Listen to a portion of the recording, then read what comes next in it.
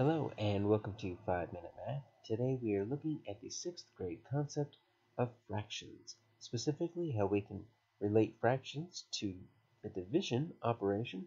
We will do it in 5 minutes or less. So let's start with a simple improper fraction, 6 halves. So I'm going to draw a picture of 6 halves. What I'm going to do is I'm going to draw a circle, cut it in half, and start shading in the halves. I've got 1 half, I've got 2 halves, I've got 3 halves, I've got 4 halves. Go and label those here. That's 2 halves. That's now a total of 4 halves.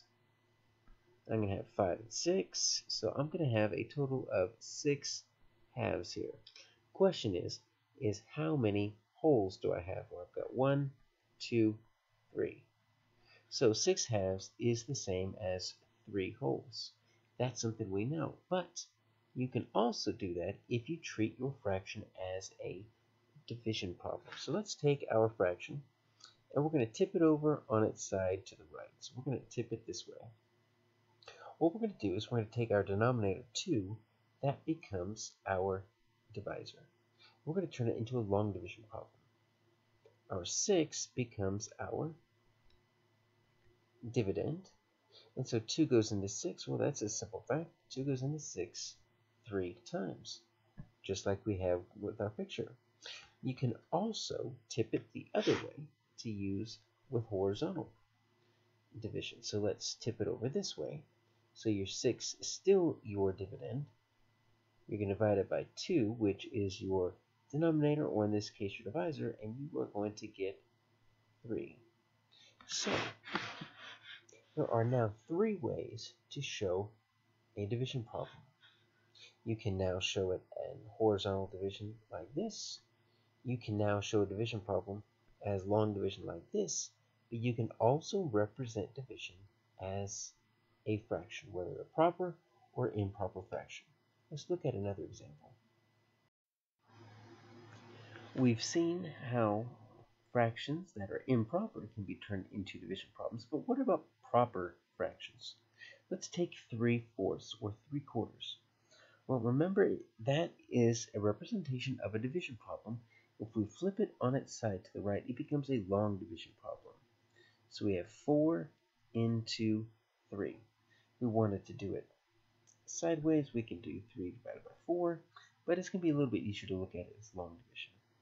And so what we're going to do is we're going to pretend like it's just a regular division problem. 4 goes into 3 0 times. But if we add a decimal and add a 0, we are going to get 30. And now we can do some division here. So 4 goes into 30 7 times. 7 times 4 is 28. Not quite there. We have a remainder of 2, and I don't want a remainder, so I'm going to add another 0. You can keep adding zeros after decimal. It doesn't change the value. And 4 goes into 25 times. And that's going to give us our answer of 0.75. So 3/4 or 3/4 is the same as 75. And think of 3/4 of 25 cents each. 3/4 makes 75 cents. And so that is why if you have any kind of fraction, whether it be a proper fraction like 3/4 or an improper fraction like 10/5, if you want to turn that into a decimal, all you need to do is divide up. It means you flip it over on its side. So let's take 10/5, and you divide the denominator into the numerator.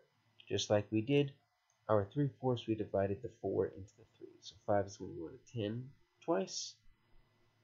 And so 5 goes into 10 twice, and 10/5 is going to make 2. So fractions are simply division problems that you have not finished. Now it's time for you to try. We have 2 fractions here, a proper fraction and an improper fraction. Go ahead and pause the video. Change both of those into decimals by dividing up, because fractions are simply division problems you have not finished. When you have your answers, unpause the video and check your work. Hopefully you found that 4/5 when you finish that out actually is 0.8 or 8/10, and 12/3 is actually 4.